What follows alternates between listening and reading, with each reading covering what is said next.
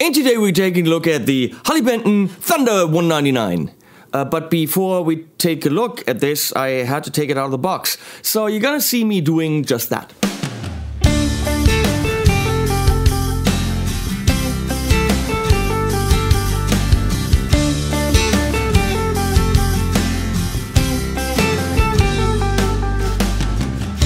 I'm tied down, I got my back against the wall. Goodbye. So now that it's out of the box, it's out of the closet, out of the box. How's it saying? Well, anyway, it's here. And what is this thing? This is a power amp. Yeah, I know. One of those things that's in these amps. Well, not really. These amps have tubes and all this. This is a little, I don't even know. I'm going to call it transistor. Or is it class D? I don't know. It's a power amp and it says it's, I can't even believe this. I'm going to look this up again at Thomann. How many watts it has. Because I think it's ridiculous. It is 2 times 50 watts. Wait.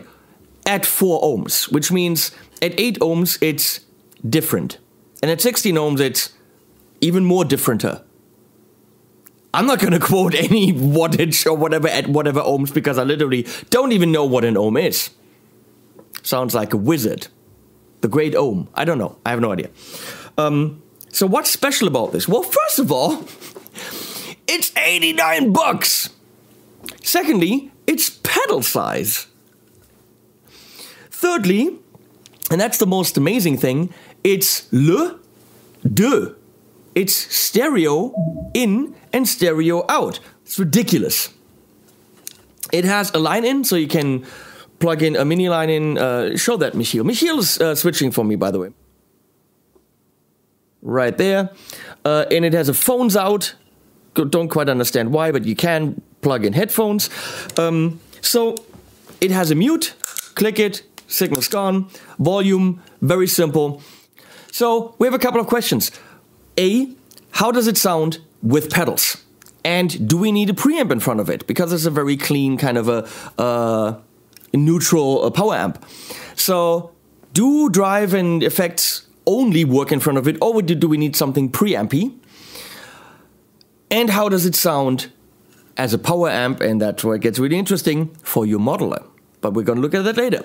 So the first test, little pedal board that I built for the Harley Benton ISO Stomp 4, I think it's called. It's got a Thomann on it. It's got a G2 from Rev on it as drives. Then there's a Flashback 2 as a delay and a collider from Source Audio as a reverb and delay. And you have to know that only when I have the collider on is it stereo, because that's the pedal that widens it. The other pedals are mono. Or I'm using the mono, let's say this, because the Flashback 2 is stereo. And you're going to hear some mono sounds. And I pan that in the middle, of course, and you're gonna hear some stereo goodness. And I'm running this into 2 aluminum caps from Scott Dixon.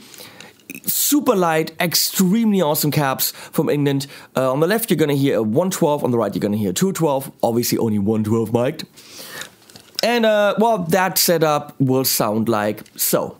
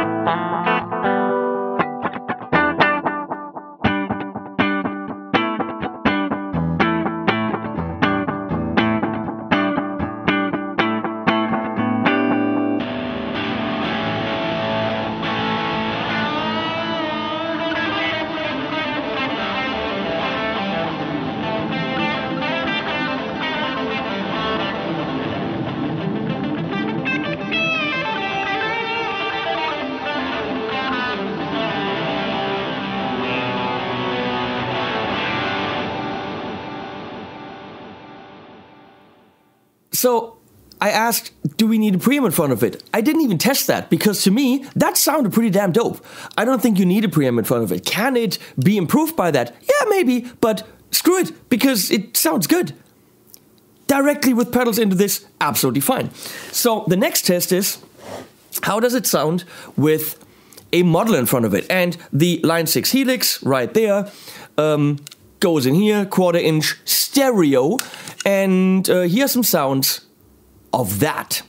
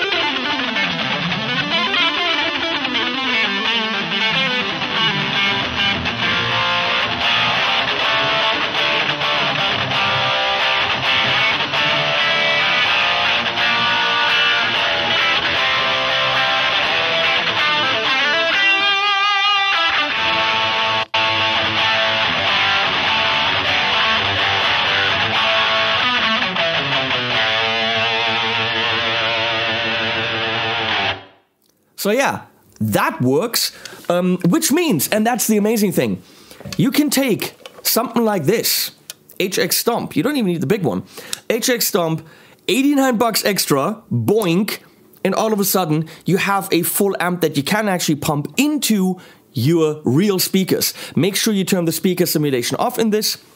In the Helix, I saw that there's combo amps, and in the combo amp you can turn the speaker off, so kill that combo amp and load the head version of it. That way you have no speaker, and this becomes an amp with a power amp. Now, does it sound like a big ass tube amp? No, it does not. But this is a super travelable solution. Now, if this is too expensive, $499, I made a video about the More GE 150, which is $179. It's a little modular, has loads of stuff inside. 150 bucks plus 89. Realistically, a stereo amp rig for on the go for 269, 268. That's ridiculous. So totally possible. Now the last question is, how good? Oh, I gotta get this. How good is it compared to, you know, a name brand? So we got the Power Stage 170 here from Seymour Duncan. It's got a 3-band EQ, which I kept in the middle. It is mono. This is mono, 380 bucks or something. This is stereo, 89. 170 watts, 50 watts times 2. So, and this is 174 to 16, so it's probably 170 at 4. What do I know? The almighty Ohm. So, I took the Helix, and now you can compare the sounds of the two and see which one is actually better.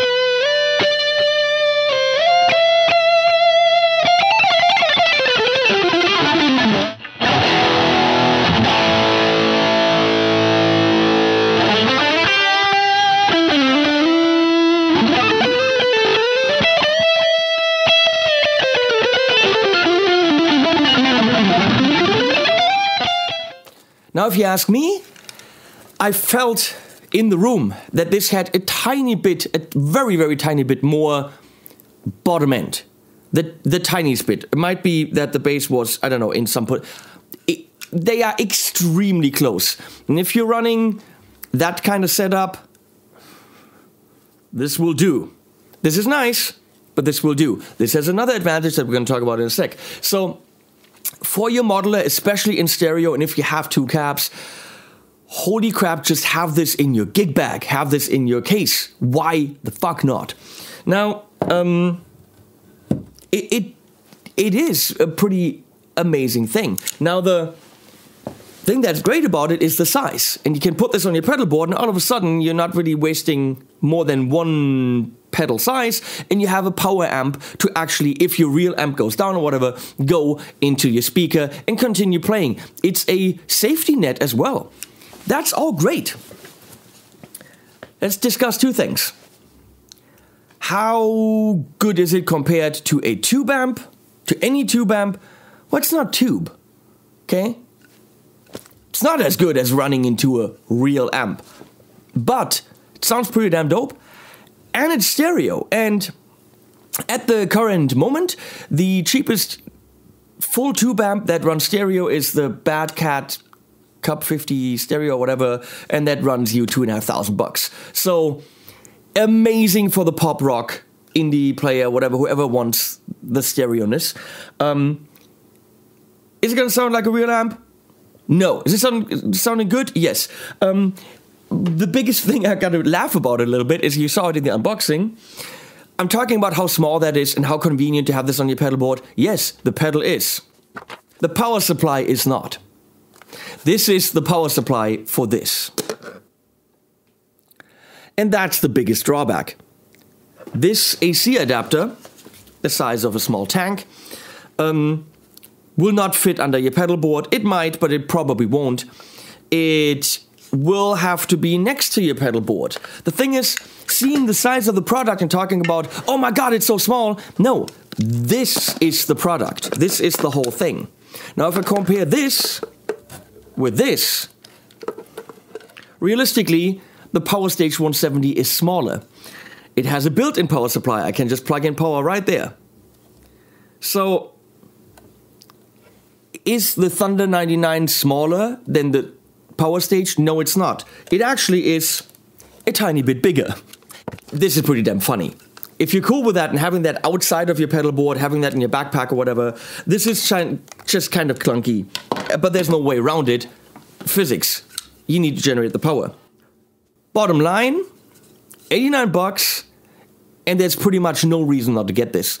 As a backup solution, if you always wanted to play stereo, if you want to just have this on your pedal board, if your amp goes down, if you just want it on your, let's say for a, for a wet dry wet rig, run your little Marshall and then send out into the effects, and then the effects into this, into two cabs, and you have a wet full tube amp, and then a dry full tube amp, and then wet on the left and right, powered by this. There's no reason not to have one of this for pretty much any guitar player or your grandma. And it's Christmas, $89. This is a very good Christmas gift. Have I pushed this enough now? This video has been paid for by Harley Benton, but I'm cool with that because it's cool. So, links below. Please use them. That helps me. Thanks to Michiel for switching. And animals at the end. Breathe in, mouthpiece.